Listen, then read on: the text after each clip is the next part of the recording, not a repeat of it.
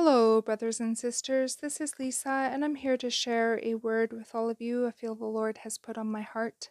I'm going to title this, Lean Not on Your Own Understanding.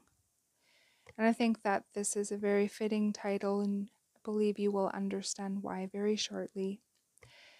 See, we leave many comments in the comment section on videos and in the community tabs and in other platforms and so forth.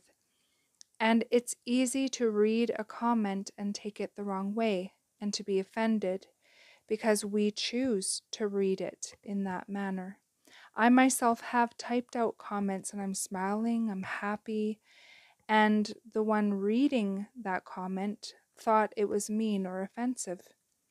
And none of us can see the emotion behind a typed out comment. Even the emojis can be confusing as well. So I'm not only saying this for you, but for me as well. Sometimes I need to read something a few times and I ask the Lord, is this positive or negative?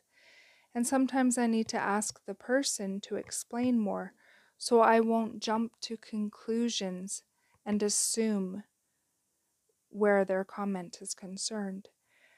I hope for all of us that we will take this into consideration every time we read a comment. And the most important thing we are all to remember is that when you know that someone is purposely being rude and trying to get into an argument or debate with you, don't get trapped in Satan's trick of baiting you. Stop, pray for that person, and let it go and move on. Anyway, that is pretty well all I wanted to share with all of you.